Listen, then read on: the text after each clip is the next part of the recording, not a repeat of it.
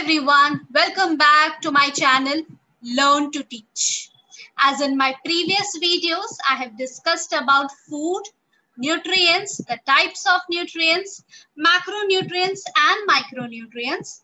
My today's video is about a topic connected with those previous topics only. So do watch it carefully. Now, the topic is nutrition and its types. So, what do you think? What is this nutrition exactly? Nutrition, it is the process by which all organisms obtain or synthesize their food and convert it into simpler substances so that it can be absorbed and utilized by the cells of the body. In simple terms, nutrition is the process in which a living organism consumes food and that food is then utilized by the body. Now, as the food contains nutrients, so all these nutrients, they provide nourishment. If the people do not have the right balance of these nutrients in their diet, the risk of developing certain health conditions will increase.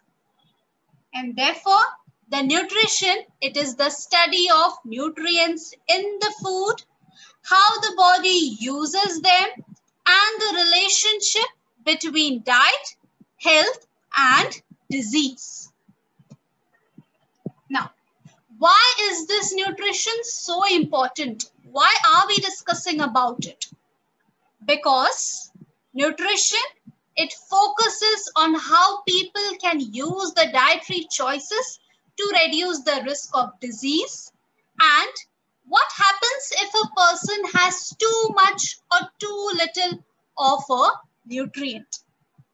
And therefore, a good nutrition can help to reduce the risk of certain disease like diabetes, cancers, heart disease, osteoporosis.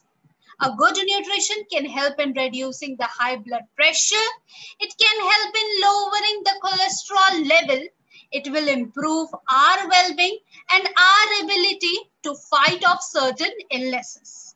And of course, a good nutrition, it will improve our ability to recover from illness or injury.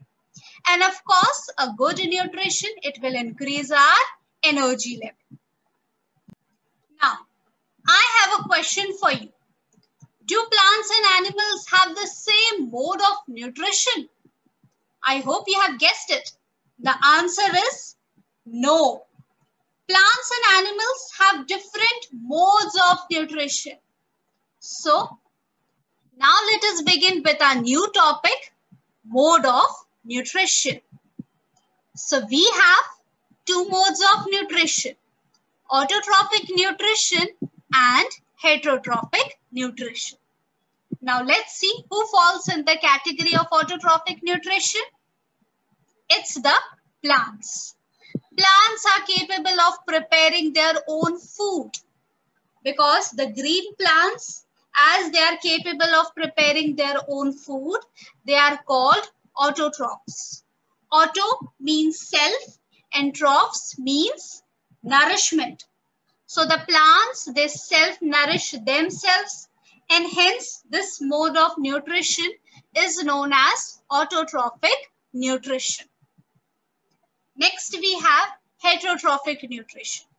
Who falls in this category? The animals. Animals cannot manufacture their own food. They are dependent on the plants and other animals for nutrition.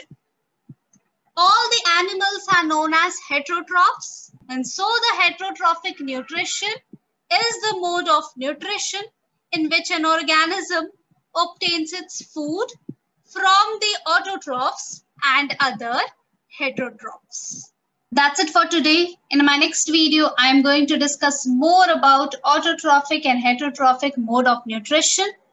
Till then, do like, comment, share, and please subscribe to my channel Learn to Teach.